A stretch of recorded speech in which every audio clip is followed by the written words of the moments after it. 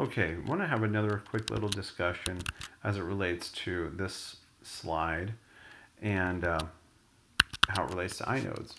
So I've created a directory called example. Inside of that, I've created a directory called subdir. So let's do our ls-li command, which lists the inode number and gives us a long listing, so accesses that metadata. Anyhow, the directory called subdir points to the inode 659.418. Here's our permissions, and this number is what we need to explore. What does that 4 mean? Well, I will tell you the 4 means how many links in our file system are there to this particular inode. And it says there's 4 links. Let's see if we can go find them.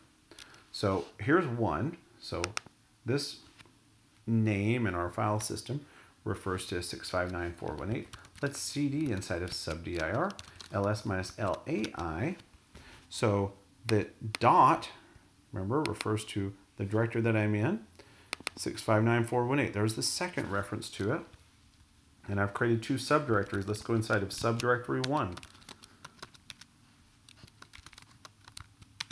And the dot in this case, which represents the parent directory, 659.418. Can you guess where? So there's 3 that we've counted. Can you guess where the last one is?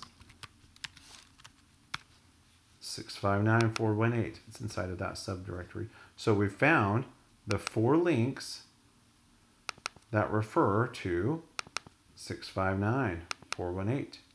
And that's how our file system is set up.